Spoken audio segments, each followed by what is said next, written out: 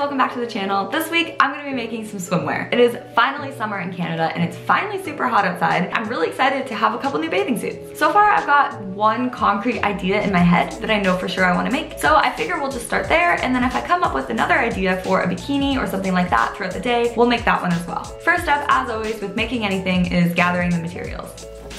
Okay, this time, unfortunately, we don't have that much selection at all. As far as swimsuit materials go, I pretty much just have all of this black lycra. So that's pretty well already decided for us, but we do have a ton of fun notions to work with. So I definitely know I'll need bra straps and pretty well every type of elastic could be useful in swimwear. Okay, hang on, I was thinking of something else that's not in this bin. It's this bag. This is a bunch of plastic side release buckles in different widths, and we have one really cool closure in here that I'll show you. Now this is what I'm picturing using for the swimsuit I'm gonna make first. I don't know how well you can see it. Here we go. Okay, so the way it opens is like this. You push it together, and then it comes apart in two halves like that, and then it just hooks again. Really cool. I'm thinking what I'm gonna do is actually just put this between the bust like that, and that'll be like a neat way to fasten like the front of a bathing suit. With all the materials gathered up, let's get to drafting a pattern. So I just ran downstairs and got some of my favorite already existing swimwear. I think this will make for a super fast draft of this bathing suit. To draft this pattern, first I drew out a line to be my center front and center back as usual. Then off of that, I drew two more lines to be my hip and waistline. I used this Adidas swimsuit to draw out the shape of the crotch, something I would realize later on was a bit of a mistake. Then I drew a U shape on the tummy to be a cutout. Once the draft was done, I transferred it to some tracing paper, added seam allowance, and cut it out. Pattern done, time to move on to cutting. I'm really excited. I think that this is gonna turn out really good. I struggled a little to figure out how I wanted the back to be because I didn't really plan out the back. I just planned out the front. As you can see here, the back is pretty much the same shape as the front, just with a thin band where the straps will attach. I just thought of something to consider. Regularly, swimsuits are lined, and they're not lined with the outer fabric as another layer. They're usually lined with a specific type of fabric that is swimsuit lining. However, there's the drums. However, I don't have any swimsuit lining, so I need to consider whether I want to self-line the swimsuit with an extra layer of the outer fabric on the inside, or because it's black and really like quite opaque, like not see-through at all, if I just want to leave it alone and just let it be one layer. First, I cut out the front piece while I thought some more about the lining situation. Then I decided it was probably best to line the front. Pretty much all bathing suits come lined, so I didn't really want mine to be too thin. Lining the straps would have just been a waste though, so I cut straight across where the straps would have started. All right, so we have all the swimsuit pieces cut, they're ready to go, and I went and fetched this literally gigantic bag of what is actually commonly called swimsuit elastic. It's also called Mobilon. Essentially, it's just this clear, really stretchy elastic. I'll show you a little bit. There we go. So this is what we're gonna use for literally the whole entire perimeter of the swimsuit. Like, we're gonna put it in the neck, in the leg holes, we're gonna put it on the opening, on the tummy. We're just gonna put it everywhere, essentially. So you can pretty much just get to sewing. I don't wanna jinx it, but this project is going pretty smoothly so far. I'm really excited for this to be done. Before attaching any Mobilon, I needed to sew the two front pieces together so that I could essentially treat them as one thing, making all the steps after that easier. Then I switched over to the serger and serged the side seams and the crotch. At this point though, I thought the leg holes weren't looking high enough, and so I trimmed off a little excess. I really love that high cut leg look and wanted to make sure this swimsuit was like full-blown 80s style. Then I began serging the elastic to the wrong side of the leg openings and the neckline. This was going pretty well, until it wasn't. Oh no.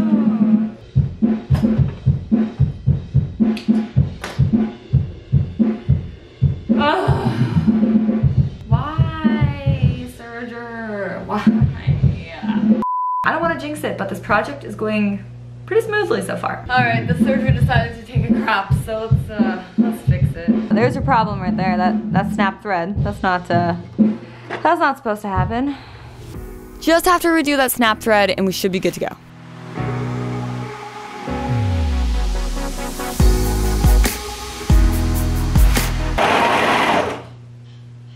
Oh my god!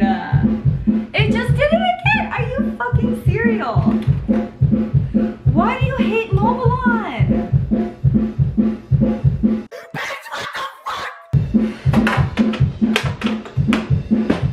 This is so unacceptable. Going pretty smoothly so far.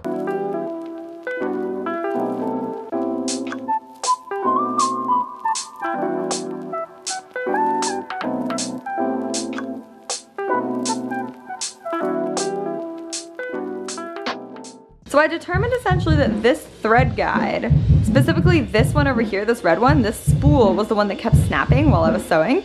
So what I realized was that like it tends to move over this way just by the threads pulling it. And so what I've done is I took some extra Mobilon right here and I've jerry-rigged it to the side of the machine so that it holds the thread guide out here in this position as opposed to over here. Because when it's over here, this red thread just keeps snapping. So I don't know how, I don't know why, but this is how I fixed it. With the serger finally sorted out, I went back to sewing Mobilon. This basically never happens. I have no idea why it decided to happen for this video. So I have the Mobilon, as you can see from the reflections here, serged everywhere that it needs to go. And the top part is looking really good. I tried it on for a fitting and I'm really just not happy with the bottoms. I don't think it looks good on the butt. It doesn't look flattering. So I need to rework this a little bit. And to do that, I'm actually just gonna trim off the Mobilon, open the crotch seam up, and make some adjustments. Make some adjustments seems like a bit of a light term in hindsight. As you can see, I had to trim off more than an inch everywhere. But I think you can see once the trimming is done, it already looks so much better. The crotch was just looking way too long.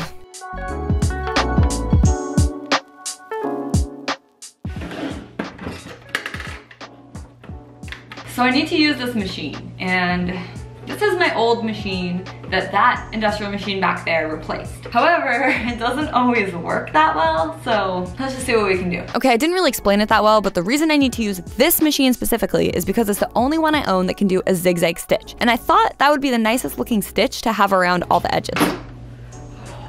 Okay. Okay, yeah.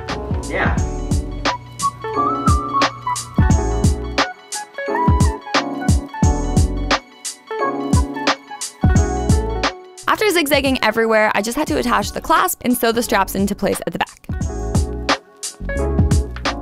So at this point, the swimsuit is completely done. I am so happy. It came out even better than I had expected, to be completely honest. It fits great, it looks great. Can't wait for you guys to see at the end. Now, I just need to decide with the rest of my day, am I going to make a swimsuit cover-up of sorts to go with it? Or am I going to make a completely new swimsuit? I think I'm just gonna take a little break, maybe scroll through Pinterest and see if I can get some inspiration. A few minutes later. All right guys, I figured it out, I'm back. I took a little break, I looked at some other swimsuits and I came up with an idea that I'm really happy with. So it's basically gonna be one of those tops that's almost like two gathered squares over each boob, if that makes sense. And then a gathered bikini bottom to go with it. So it's gonna be pretty simple, pretty easy, and I think fun to make. I just need to figure out if I need to actually draft a pattern or if I can just kind of go ahead and start cutting up this material. So as you can see, I pretty much decided to just start cutting up the material. The two bigger rectangles that I cut first will be the cups, and the short skinny rectangles will be the channels for the straps to go through. Lastly, I cut 3 1-inch strips the whole width of the fabric. These would be straps, 2 for the top, 1 for the bottom. To make the straps, I folded my strips in half and then in half again and zigzagged the whole way down. After that, I sewed my skinny strips to the rectangles and then used a jumbo safety pin to feed the straps through. This is also a super handy trick if you lose the end of a drawstring on your hoodie or pants. Just attach a safety pin to the end and like scooch it along until it comes out the other side. All right guys, the bikini top is done. It's right here. So all we have left to do is a matching pair of bottoms, and that's a wrap. For the bottoms, I just loosely chalked out the shape I wanted, attached Mobilon to the sides, and folded the top over. Then I used my safety pin trick again to get the ties through. All right guys, I just finished the bikini bottom, so that's a wrap on both of my bathing suits for the day. Let's go to the beach and check them out.